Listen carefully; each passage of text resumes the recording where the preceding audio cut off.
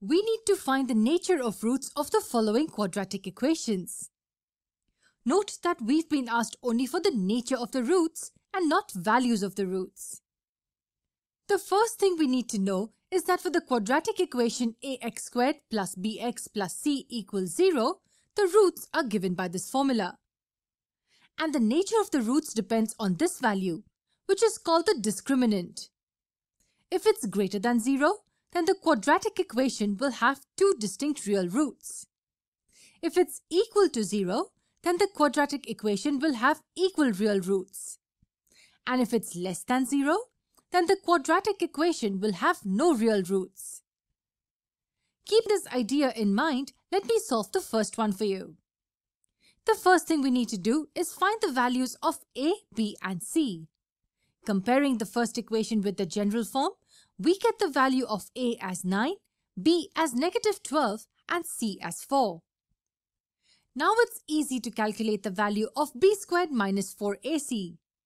It will equal -12 squared minus 4 times 9 times 4.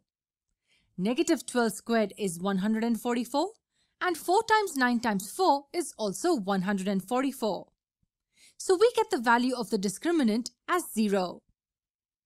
What does this tell us? It tells us that this quadratic equation has two equal and real roots. Try solving for the roots and verify your answer. Now I want you to try finding the nature of the roots of the second question.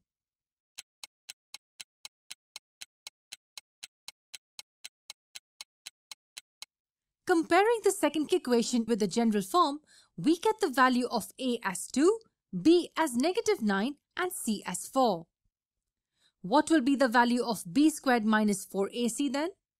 It will equal 49, which is positive. This quadratic equation will have two distinct real roots as its discriminant is positive. And you should be able to solve the third one easily.